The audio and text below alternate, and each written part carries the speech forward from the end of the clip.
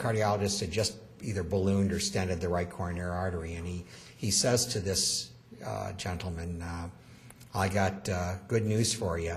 The only blockage in your coronary was in the right coronary, and I fixed it. You're fine. You know, go home and celebrate. Well, this patient was enrolled in a clinical trial that required us to do an intravascular ultrasound, not of the stented vessel, but of the angiographically normal contralateral vessel, the LAD. And you don't see any narrowing in that vessel.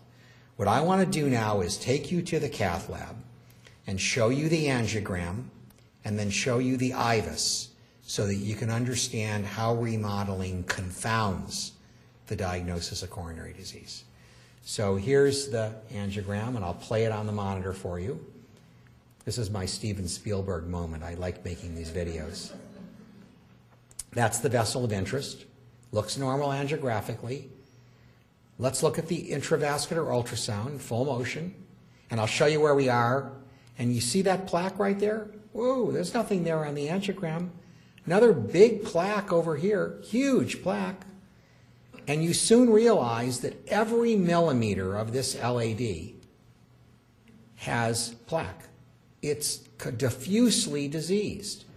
Well, why don't we see it on the angiogram? Let me show you 4 slices. Slice number 1, close to normal. Slice number 2, a large crescent-shaped plaque. Slice number 3, a huge plaque. And slice number 4, another huge plaque. Why is the angiogram normal? It's normal because the lumen size here, and here, and here, and here is exactly the same. Coronary disease is not, by and large, an intraluminal disease. It's an extraluminal disease. And the reason this is so important, you could put this patient on a treadmill, you're going to see nothing. You could do a nuclear perfusion study, you're going to see no abnormality. And yet this guy is a walking time bomb, because if one of those plaques ruptures, there's going to be hell to pay. And we realized that about 1990, 91, 92, as we began to do these IVUS studies, and that was what stimulated, my interest and many others in trying to find ways to treat not the stenosis, which is what intervention treats, but atheromatosis, the atherosclerotic disease that is what kills patients.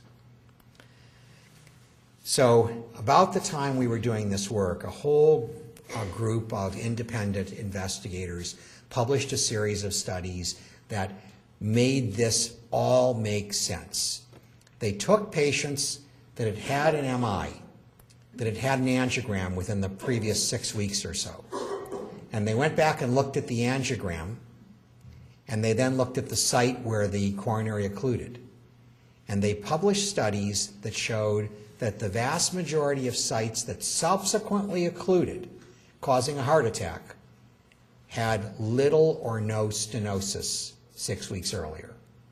And so it was a perfectly logical, it now made a lot of sense to us for the first time that it wasn't the narrowings. Now, why is this so profound? Because 2 million times in America, patients are laid on a cath lab table and somebody squirts their coronaries and tells them whether they have 1, 2, or 3 vessel coronary disease. But we're missing the big picture. The big picture is not whether they have a narrowing or 2, it's how much atherosclerosis do they have in their coronary bed, and how much atherosclerosis they have in their carotids, and in their renals and everywhere else. These findings also explained a paradox. I never understood, as a cardiology fellow, that if coronary disease were a disease of gradual narrowing of the artery, then most patients would present with angina. But that's not how most patients present. In about 2/3 of men and half of women, the very first symptom of coronary disease is a heart attack or sudden death. So a minority of people present with angina. And the reason is they don't have a lot of stenosis, these people. They don't even have enough stenosis to have angina, but they have enough plaque to cause sudden death or heart attack. If you want to make a case for prevention, there's no better case than this, because there's no warning. You know, if you don't prevent this disease, the first time it crops up, the horse is out of the barn. And that's the case, the most important case for prevention. Now, I want to show you another example of remodeling, one that for us was very pivotal. This now, taking you forward chronologically, is now 1993. And my colleague, Dr. Murat Tushu, has joined us. And the importance of that factor will be apparent in just a minute. Let me show you another example of coronary remodeling. Here's an artery, the circumflex, it turns out, that's normal. A few millimeters away, I'll show you another slice. Whoops, giant plaque. You don't see anything there on the angiogram despite a huge plaque. Why don't you see it on the angiogram? Well, same reason. The lumen size is exactly the same in the narrowed area, or in the plaque-laden area and in the normal area. The outward remodeling of the adventitia has completely compensated for the presence of plaque.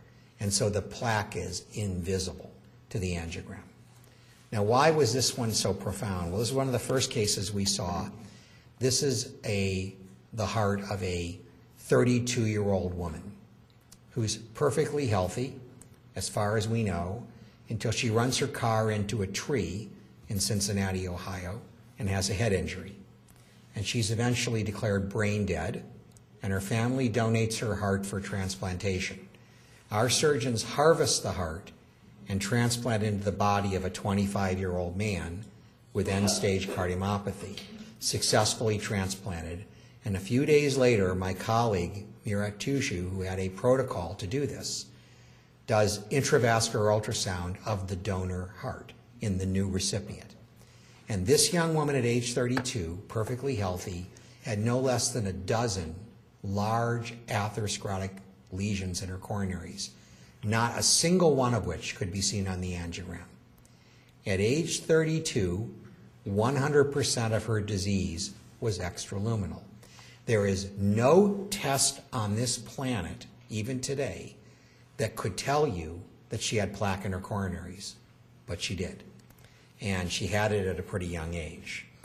Well, Dr. Tushu went on and studied a whole series of patients that were heart transplant donors. So you're looking at the hearts of Americans who died in motor vehicle accidents primarily, although some from other causes, was almost always trauma. You're looking at a snapshot of what the hearts of young people in America look like. And it's a wake-up call. This is a 33-year-old man. This is his LAD. Very large atherosclerotic plaque in his LAD.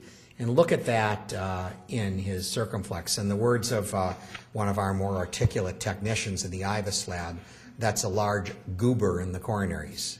And you don't want that at age 33 in your coronary, and yet that's exactly what this young man had at the time of his death. Here's another 32-year-old woman, and this woman has this disease in her left circumflex and this giant plaque in the ramus branch of her left coronary artery. You know, young women think they're immune to coronary disease. It drives me crazy when I drive by the John Hay High School around the corner here, and I see the young women out in front of school smoking cigarettes. You know, it makes my hair stand on end, which is really hard for me.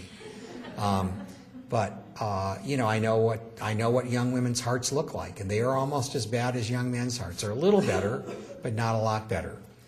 And if that isn't bad enough, this is a 17-year-old boy. You know, I know this may surprise you, but Cleveland is a violent town. And this young man, was in a drug deal gone awry, got shot in the head, and had a fatal head injury. Heart was donated. And at age 17, he had this plaque in his left anterior descending coronary artery. We don't know a lot about these young people, but we know something. His body mass index was between 32 and 33. So if you want to see this kid, I can show him to you. Just take a walk with me over to the McDonald's. And he's that young man standing in line ordering the supersized burger and fries. At age 17, he's already obese. He's already got plaque in his coronaries. You know, who knows when he'll have his first heart attack if he doesn't die, as he did, you know, in drug-related violence. But the reality is, this is a very bad disease that people get at a very young age. Again, I'm making the case for what you do, which is all about prevention. Dr. Chushu went on, and about a decade ago, about 10 years ago, he published our experience. Remarkably, and never a feat never accomplished by anybody else and never will be, he actually took 262 consecutive heart transplant donors, young Americans who died of motor vehicle accidents, typically average age of about 30. And this is the incidence of having at least one big plaque in their coronaries. 1 in 7 teenagers had at least one big plaque in their coronaries. 1/3 between the ages of 20 and 29 had a large plaque in their coronaries. Why did you choose that threshold? It's actually 4 standard deviations beyond normal. Is that more likely to rupture? Is it less likely to rupture? It just says that it's a plaque. It's not more likely to cause a fatal heart attack than a small one that ruptures. Right. All it says is that there's disease there. And what we did was we established normals, and then we decided to be very conservative. We required them to be 4 standard deviations above normal before we called it a plaque.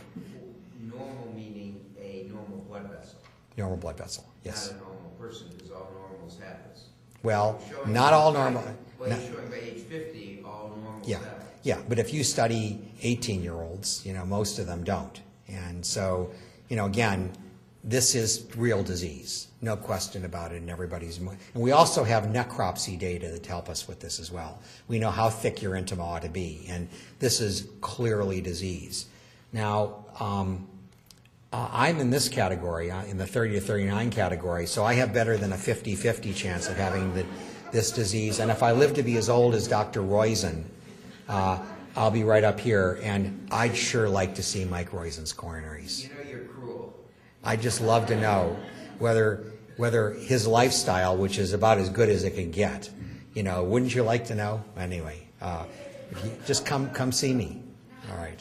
So bottom line. Well, there is some risk to the IVUS, right? There's some risk, yeah. I'm just kidding you. No, but I mean, isn't that why you don't do it routinely? Absolutely. We do it not routinely at all. We do it for studies. You know, and some of the folks in C5 that help us do these studies are here.